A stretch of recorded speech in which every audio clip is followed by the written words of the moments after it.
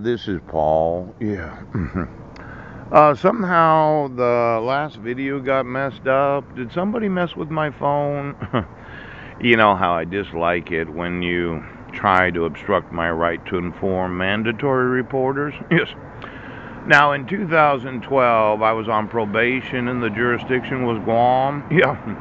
If I'd known about the malicious and intentional false reporting of police reports, I think I could have had you arrested for doing that. I think it is malicious. And the intentional arrest of myself when serving me the dissolution of marriage? Yeah. Where I didn't attempt to contact the petitioner, I was contacting Healthy Families of Clallam County.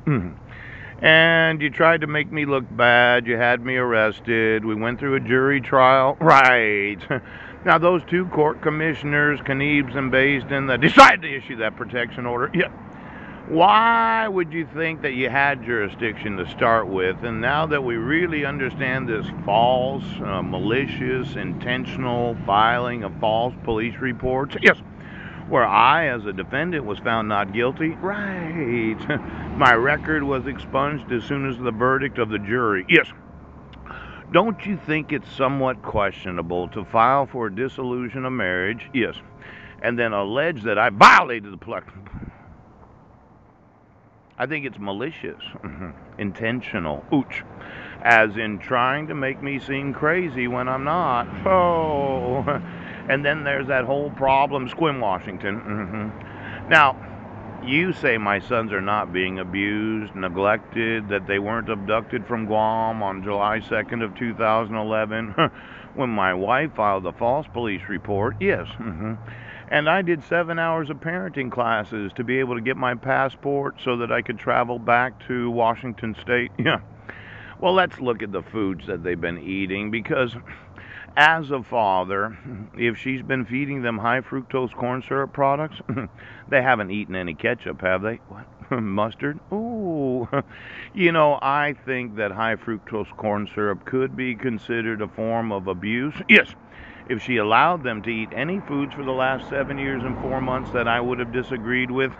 I'm very health-oriented as a citizen of the United States. Now, maybe Heidi remembers how we used to shop as a family. I did actually read the ingredients, and you didn't put anything in the food supply so as to cause a slight mutation or possibly affect their thoughts. Now, I'm going to need to know, okay, where do you manufacture all the high fructose corn syrup everywhere in the nation? See, yesterday, I went to lunch, and I was really happy to eat there, and when I was walking back, this really nice family, they gave me a $25 gift card to Walmart. I needed a new pair of shoes, and I went to Walmart, and I got new shoes. I got these special hiking shoes. They were $19.98. I feel so good that somebody gave me a gift of $25. Well, when I was walking through Walmart, I noticed the amount of foods that Walmart manufactures and produces. Yes, and I just wanted to know, where does Walmart purchase their own high fructose corn syrup? You know, a lot of the foods that Americans eat, they have this type of artificial sweetener, known as high fructose corn syrup. Yes, could you call the Walmart Corporation? Now, I know you say there's no abuse, there's no neglect, but as a father, I would have decided to feed my family different than my wife. Ouch!